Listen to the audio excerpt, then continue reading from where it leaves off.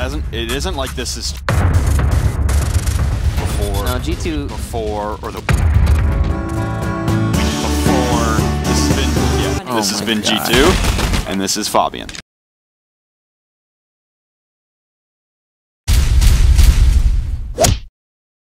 What is up, bros? Now before we get started, I want to say a dummy thick thank you for hitting 500,000 subs. That's 500,000 for anyone not wanting to think too critically about numbers, and that's a really big number, like compared to my town where there's a population of only 43,000 people. Well, anyways, I'm definitely going to do something special soon, but I'm not 100% sure on what that will be quite yet. But oh yes, I'm also finally streaming on Twitch now too, and I want to hang out with you on the one-way camera while you stare at me as I make weird faces gaming, so come and check it out. As this video goes live, I will also be live on Twitch, so come hang out. Anyways, here's a big boy Pro League tricks video, and I'll try to keep each trick fast, like 30-ish seconds, because you're all nuts, and if you like those faster info tricks, let me know down below so I can take that into account for future vids. I just wanted to say a thank you personally, since this is the first video after hitting 500,000 subscribers. Now let's get into the first trick. Can't spray through, and a couple members of the stream watching. So we're gonna see as they go back upstairs to the cache CCTV site on Empire's side. They lost the last round. A lot of their success came early on, taking out Uno and then grabbing a second kill fairly fast. Is it going to be the case on this round? This is such an awkward angle here from Ace as he tries to rappel upside down on the garage door. He's actually landing shots. Karzeka, about 60 damage all the way up on the rafters. Alright, so this first trick is going to be a genius rappel trick that you can use to counter those annoying anchors that like to lie down on the Clubhouse catwalk and stare through the pixel angles at the garage door for 10 years in between the catwalk ledges. By rappelling upside down of the corner of the garage door extension, you can finally give yourself the advantage to win the gunfight with anyone up there. I would recommend bringing a Glaz or at least an ACOG operator for this one though. Now, if you guys remember back a couple of weeks ago, I told you about the sponsor of some of my videos, Now Drinks, and we got some exciting news. Now Drinks was designed for gamers, and their goal is simple. It is to give us all of the performance benefits without any of the downsides of the usual energy drinks. Now Drinks are packed with vitamins, minerals, antioxidants, and more. They are also offering anybody from the bra fam that uses the link below the Coconut BOGO deal, where if you buy one bag, you get the second bag 100% free. And it was supposed to end at the end of the month, but they've decided to extend this deal a few extra days so everyone has a chance at this special deal. My favorite flavor is the raspberry blueberry, and is literally the one I was drinking while editing this video. Also, you don't even need to worry about it because this Coconut BOGO deal is backed by Now Drinks money back guarantee. So if you'd like to check it out, use the link below, which will also support me and help me continue to make videos like these. Number one was that Empire fell off, conceded most of the site, but they knew they had the tools to work their way back if they needed. Also aware that Lestream didn't really have the tools to do much when they actually got. Number two is another really cool rappel trick you can add to your arsenal, and it's so simple. Instead of contesting bottom blue from inside, try rappelling on the window or even upside down and breaking the top of the window to create those rare angles where you can see the enemy's feet before they can even see you. You'll see an example of that here, and if someone's simply rotating bottom blue, they can't even see the top of the window from most positions. You'll then have a chance to just straight up get a free kill without them even seeing you. You'll see the bandit tricking. So you've opened up at least a vault hole that is possible for Empire to be able to work on in, and it's going to go against them though. Dan, who's making his Pro League debut, mind you, is caught out by Uno, who's positioned up on the rafters essentially, just simply waiting. A bit of dizziness there for you. Hopefully you don't feel motion sickness. Trick number 3 is a sick angle you can make from garage through CCTV out onto the eastern roof that will almost always get opened up when you defend cache and CCTV. Now I'm pretty sure Dangleberries found this first, so big shout out to you guys. Now if the enemy team uses a thermite, then it will make it even easier for you because you can see almost the entire roof area, and if they open it up just a little bit like with a Habana how you see in the video, then you'll still win because it will make those angles again where you can see their feet, but you're so high up that they won't even be able to see you unless they crouch or walk forward enough, but by that time you'll have them in the dirt anyways.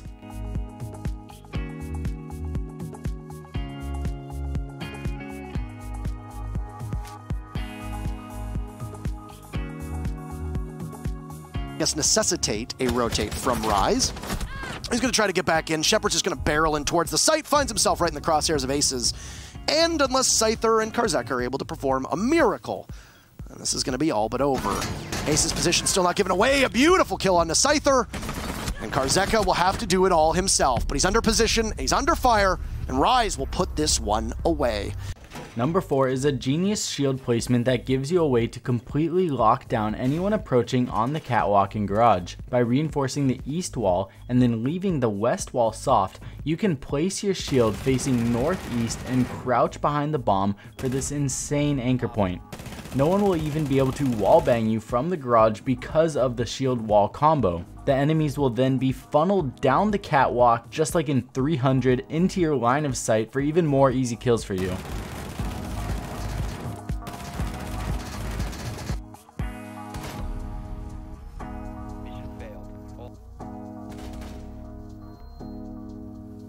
To the rest of the team about where the push is coming from. It was a heavy Empire office side stack there for a while, but you lose your manpower downstairs trying to consistently engage. Moving over to border, we saw Goga use this sneaky Yokai drone throw to get it on top of the vents right over the door. You can then just leave your Yokai drone up here for infinite scans on enemies that get through, and you can even see the common plant spot in the corner. If you do need to deny the plant, you can just drive your drone off the vent, then jump it on the ceiling to get your shots off to stop the plant from going down.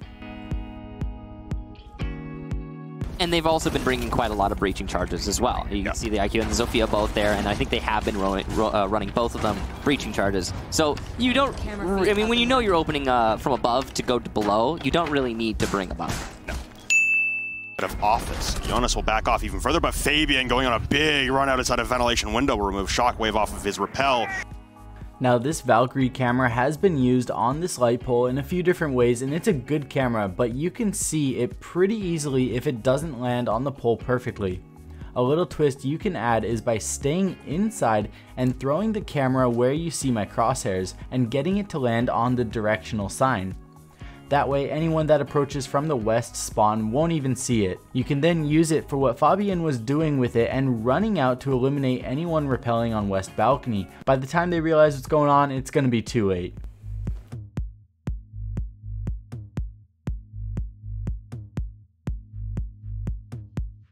So Empire not bringing Ying isn't a crazy thing, right? But now G2 aren't bringing Ying, so that's odd. And they've also brought a Capital, which Capital doesn't care about Jaeger, so it's just a bit odd. Vent and the top metal detectors. This is a nice angle being opened up by Joystick. He's got the bait hole down too, so he can see his opponent, but his opponent can't see him. Missed shots though. Jonas will be looking the wrong way, so another opportunity here for Joystick. He won't land the shots. Oh, finally does! Excellent gunplay there. Fabian though, elsewhere, has taken down.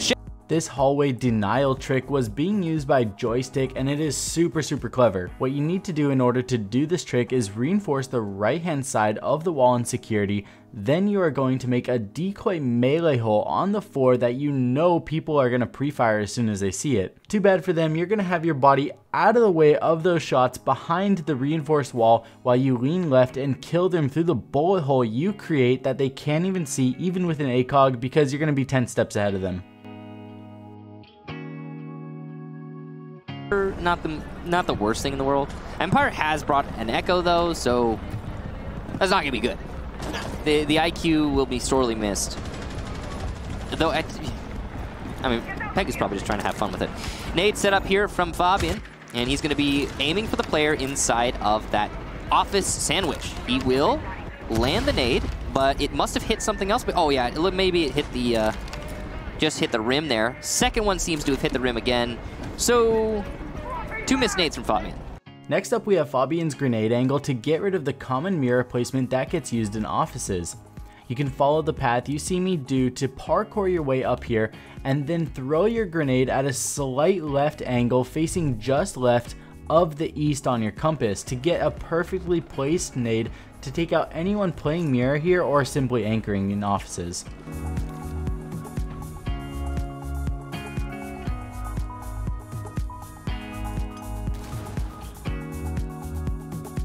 Working, I think it's Uno all the way in the basement. He could potentially get some opportune kills from this from this position. Stiz is going to be there to greet him, but there's a barricade that could possibly just thwart Uno's advance. He's going to fall off for the time being. And he's doing the silent walk. Yeah, he's doing the shift W. So if you hold W and tap shift, you don't tell the people how to do it. Okay. Oh no! Say goodbye to Stiz. Uno collects a second kill for Lestream. Alright, now I'm not even going to explain how to do this because it's a pretty blatant exploit, but I am going to make you aware of this because I don't want any of the Bra fam to get snuck up on. Just keep this in mind while you're playing and don't expect to be safe if you don't hear anything. It doesn't hurt to check your flanks just in case somebody's using this. First round on their attack, Airwolf had the choice of 4 bomb sites and none of them would work for them. Rizraz closing out the round. Both Rizraz and Virtue, good picks and good openings. And really? That's dirty. That's a nice angle and just absolute abuse of perspectives there. Really well played by Rizraz. Now we're going to be moving over to Coastline and we got some nutty stuff to do here, starting with this angle going in between the metal shelf and this box of tomatoes or apples or whatever it is. You're going to turn it into a smoothie. Now you can't ping through this angle, but as you can clearly see, bullets have no issues flying through here to scare the crap out of your poor victim coming through the bar or the doorway or the hallway or whatever gets in the way while you're tucked behind the shelf. It's a really, really sick angle.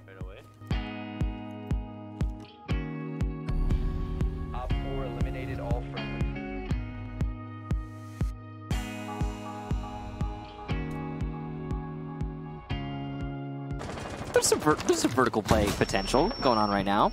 That is also a very common breach charge spot. It will allow you to play Sunrise Bar, as you can see, thanks to that lifeline impact.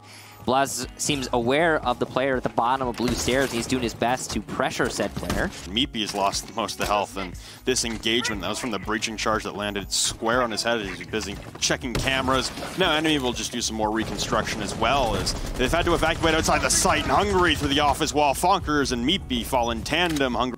Now moving upstairs, we have a good way to clear out anyone that's hiding behind Sunrise Bar. There's someone anchoring down here so often, and once you have top control, this is a really good way to clear them out. Because you're looking at them from above and at such a hard angle, it is difficult for whoever is below to see you. Another way to clear out from behind Sunrise Bar is to rappel upside down on the hookah window and shoot through the floor of hookah if you don't think it's safe to put your precious booty inside of billiards. 1v2, you've got Sir Boss inside of the Common Kegs corner, and you've got Hungry outside of the service door. Another one for Stizzy, but he's only got 4 bullets left in the SMG-11, and he's trying to breach open a hole to try and defuse this through the wall. Hungry rushing through, and he's able to land the shot with ease. Almost a sneaky defuse there for Stizzy.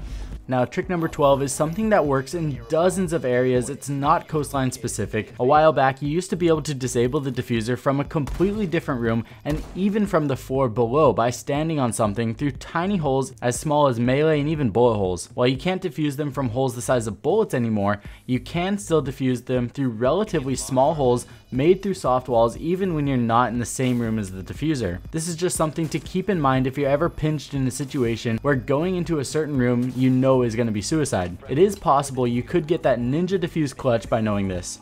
Last one 6 in a row to win 7-5. So don't tell me that it's absolutely impossible. I'm not saying it's impossible. I'm not, and you're right, it was by Penta. G36 on Fonkers. He prefers the ACOG, that is clear. There's some mixed opinions on that right now. Trick number 13 is what we'll just call the poor man's purple tarps angle. It's a very safe angle because there's not much room to get shot back at, but it also doesn't have the power level of holding the purple tarps angle. Still though, this is a very, very strong angle to take out defenders rotating in the northwest part of hookah. If you do have a teammate that is able to plant through the doorway of hookah, this is also a nightmare for defenders to get to because you will take their heads right off. Possible, but I'm not going to put words in their mouth. It's just pretty obvious based on what we've seen so far. Yeah, I don't remember if it was them or not. Yeah. I apologize. Well, they're there. Flynn. He has a really good memory.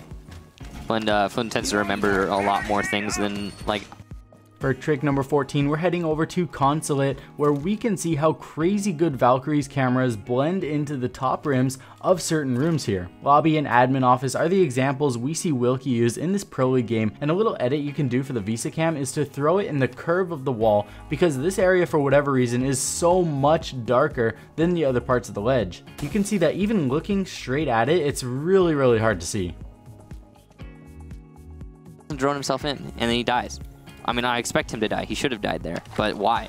That's the crazy thing. And even like, okay, Penta versus Lascream.